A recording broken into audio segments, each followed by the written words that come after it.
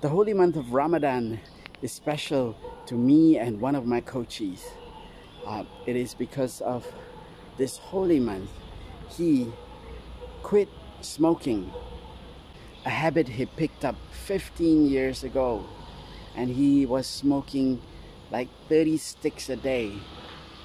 But because of Ramadan, he quit smoking altogether, started having a healthier lifestyle, started hiking, started bringing his children hiking, and he dealt with stress very differently from then on.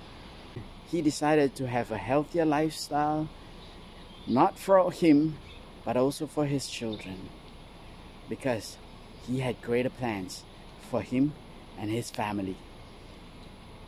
I'm Jeffrey. I'm a pathfinder. Peace out.